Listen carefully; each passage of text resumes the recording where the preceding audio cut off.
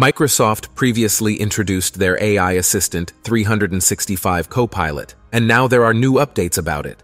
Among the fresh features is one that allows the AI assistant to represent you in meetings. The inception of this assistant drew inspiration from ChatGPT, and it has been seamlessly integrated into Microsoft's suite of Office applications. Following a series of testing phases to ensure its proficiency, the assistant will become available to everyone starting November 1st. Going by the name Microsoft 365 Copilot, this assistant is designed to provide summaries of meetings held on Teams for individuals who choose not to attend. Beyond that, it's crafted to assist in drafting emails, composing Word documents, designing spreadsheet graphs, and swiftly putting together PowerPoint presentations. Microsoft is optimistic that this tool will alleviate some mundane tasks, although there's a growing concern among some individuals that it might phase out human workers. There's also an apprehension it might cause businesses to become overly reliant on AI-powered assistants. Moreover,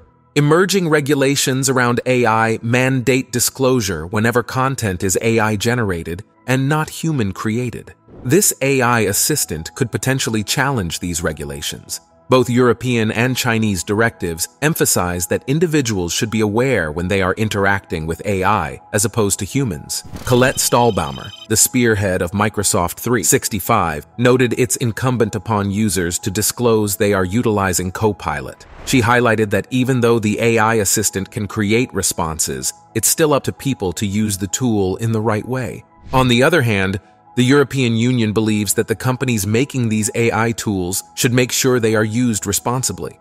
Before its wide-scale launch, the writer had an opportunity to test Copilot. Its foundation is built on the same technology that fuels ChatGPT, a creation of OpenAI. The demonstration was carried out on a Microsoft employee's laptop, showcasing Copilot's integration with an individual's account, accessing either personal or company data, all handled securely as per Microsoft, and not utilized for further training of the technology. The introductory experience revealed that Copilot could emerge as a useful tool and a formidable contender for individuals in office settings, particularly within companies striving to economize. The assistant adeptly condensed a lengthy email thread about a fictional product launch, proposed a response, and then tweaked the response to be more lengthy and informal as per the user's request, all without leaving any traces of AI intervention in the email. Copilot also showcased its prowess in crafting a multiple-slide PowerPoint presentation in merely 43 seconds,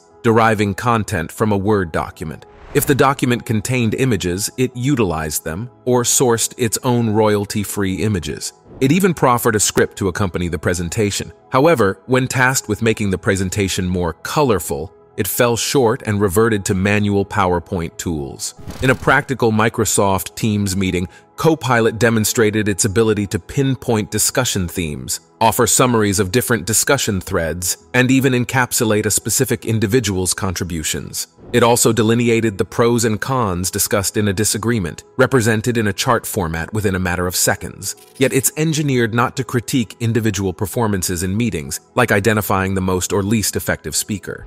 Addressing the likelihood of people sidestepping meetings as Copilot can fill in for them. A Microsoft staffer quipped that meetings might morph into webinars. As of now, the technology can't discern between individuals sharing a device on Teams unless verbally indicated. With a price tag of $30 per month or roughly £25 in the UK, Copilot operates online and doesn't function offline.